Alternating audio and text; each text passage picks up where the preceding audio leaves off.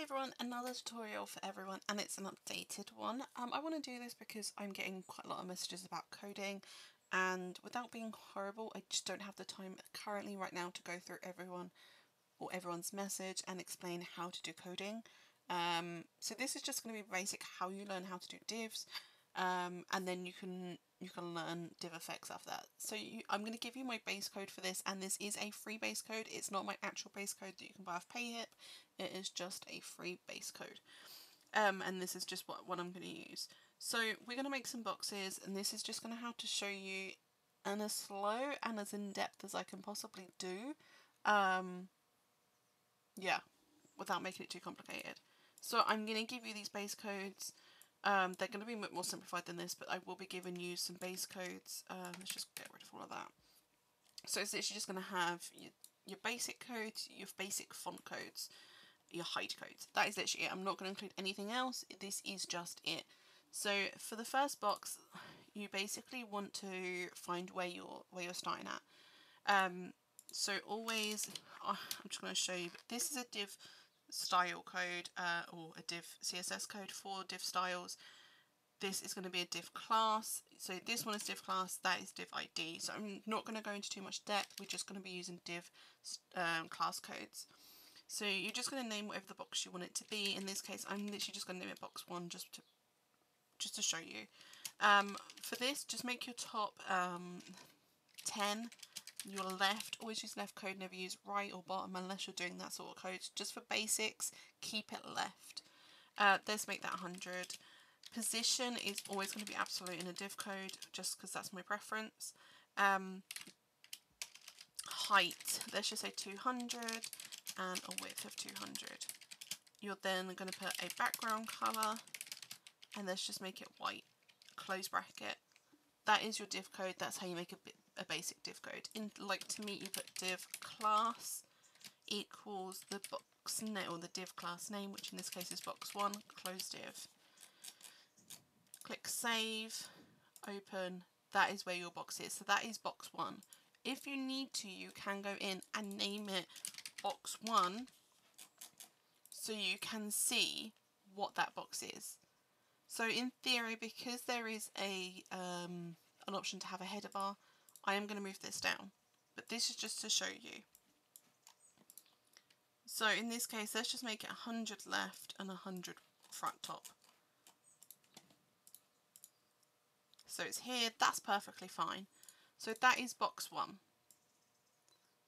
If I then want to make a box next to it, so I want a box, say like this here, maybe of that width as well, so 500 by 200. If I want a box there, I can copy this code, then write box 2, paste the codes, and this is where you can use a calculator. There's no reason why you can't use a calculator. To get the position of where I want it, because if I just copied it and left it the same, it's just going to overlap. It's just going to be on top of it. We want to make it right of that box, and we need to have a little gap in the middle. So what you need to do is where this starts, so in our case left of 100, we need to add the left of 100 of the box width. So in this case we are adding 100 plus the width of 200, which gives you our base start. So that is 300, but that would literally be on top of it, so you would have no gap between. If you want that, fine, go ahead. If you don't, you just want to add 5 to that. And when I say 5, that would be 5 pixels to the right of it. So that will give you 305. Put that left code as 305, then copy and paste that, type box 2, 2, click save, refresh. There is box 2. I've left it the same width and height, but we can now go back into that and change that and make it, leave the height the same. Let's make that 400 width. Save. That's how you get your second box. I can then go back in again and say I want a box to the right of that as well. I can literally copy box number 2 and do exactly the same. Box 3, paste. This time we're adding from these settings. So left of 305, we're going to keep that. We're then going to add our width of 400 and then we're going to add 5 to that for the space in between. So the next box needs to be 710 left. So 710 left. Copy again and paste that. Change the numbers to 3. Click Save. Refresh. There is box 3. I've kept it the same size, but this is where you can go back in and you can adjust your sizings. But I would do it when you, not like now when you need to change them now. So say I wanted to change box 2 now, that complicates things. Just change the box you've last saved, if that makes sense.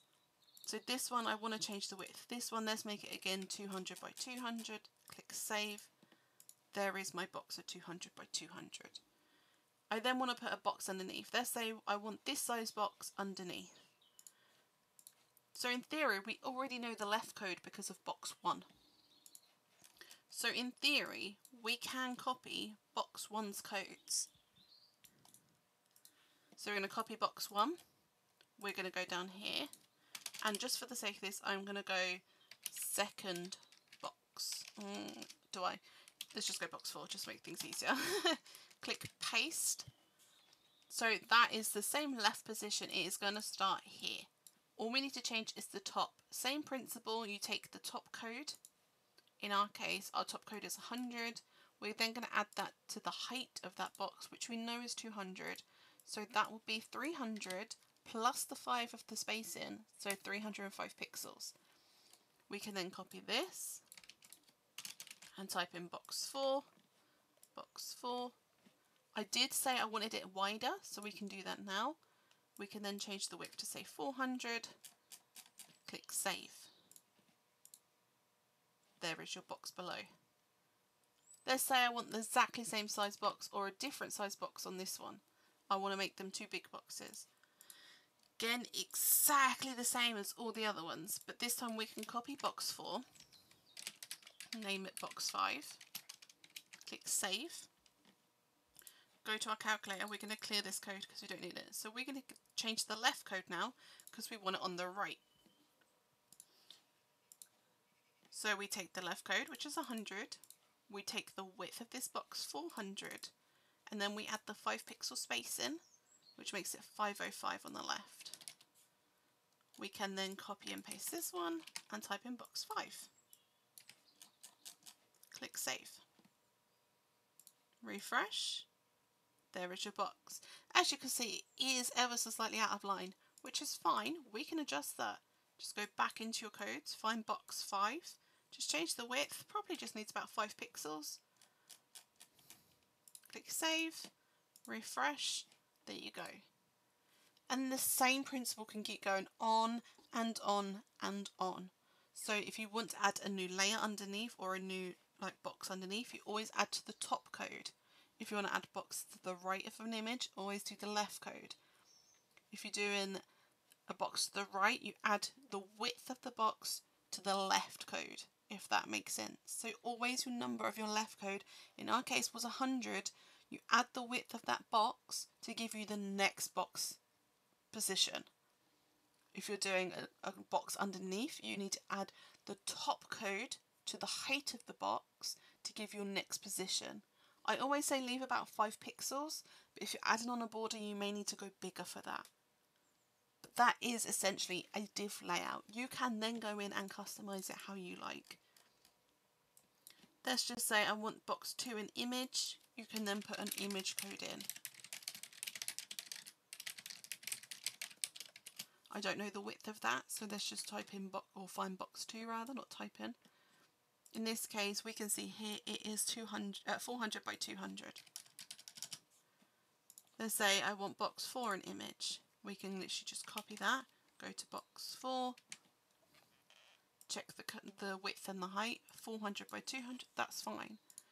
Let's say I want box 3 as a link box. We can literally just type in link codes. I don't have any fancy ones, so we can literally just do something basic. We can add codes in like so.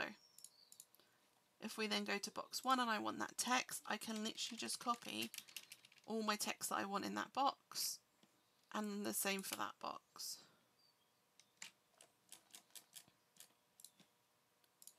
Refresh.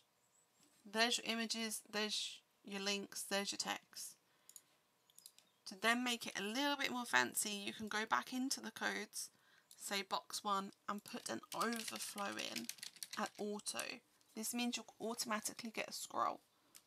So then I can literally just copy all this text, just keep replacing it, click save, click thingy, and it will automatically give me a box scroll. This is literally all you need to make a layout, a basic layout. You don't need to learn nothing fancy. This is just to understand where placements are at and how to make a layout. If you do have any questions, please do let me know. I try to simplify these as much as I can. It does take time to learn coding. It's not an instant thing. As always, my inbox is open, but please note that I've got so much to do right now online, such as Creativian, Midnight Society, and other sites. I need to do stuff. Any other tutorials you want to be interested in, then do check out Creative Academy. I do try and upload as much as I can. But any questions, do let me know or hit me up on Discord. Thank you for watching.